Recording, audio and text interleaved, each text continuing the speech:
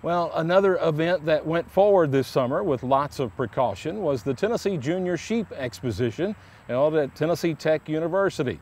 And our summer intern, Jerome Linyear, put this package together for us. I think it's very important that it is happening for the sheep industry, not only the sheep industry, but our kids as well, the youth of 4-H and FFA that are actually getting to participate this weekend. We are following all CDC recommended guidelines, and we're doing our best to social distance and wear masks and things like that. So I believe that it's extremely important that we've held this event.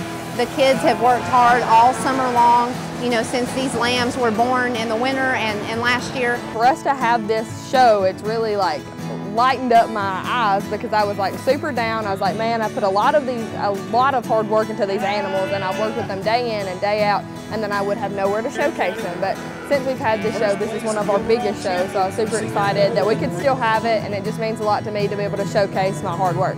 Anytime I have the opportunity to travel and work with 4-H and FFA kids and in the youth livestock program, if I'm able to, I'd love to jump on the opportunity to do that.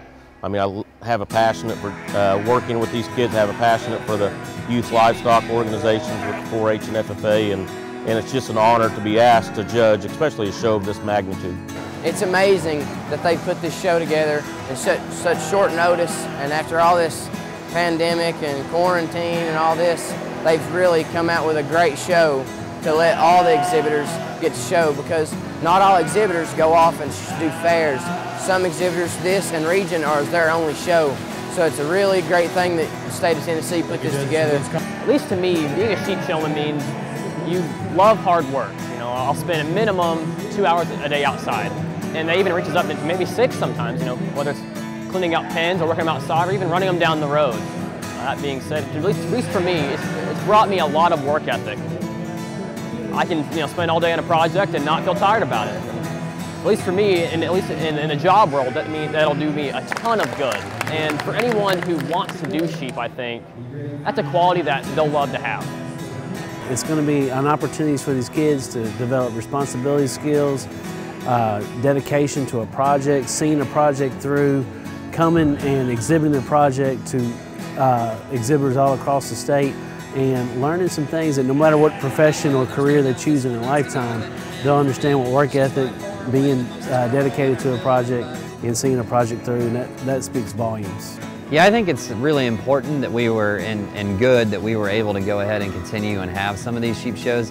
At the same time, I think the concern was founded, and there were things that needed to be worked out before we could put these into place. And obviously, where some state shows are and different situations, they just couldn't happen.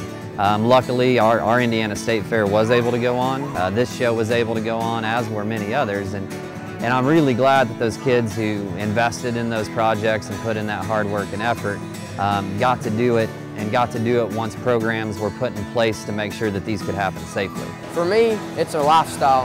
There's a lot of people just show, go home, go back to daily life. When I go home, I go back and work my lambs. It's a lifestyle. Once you start, you can't quit, in my opinion.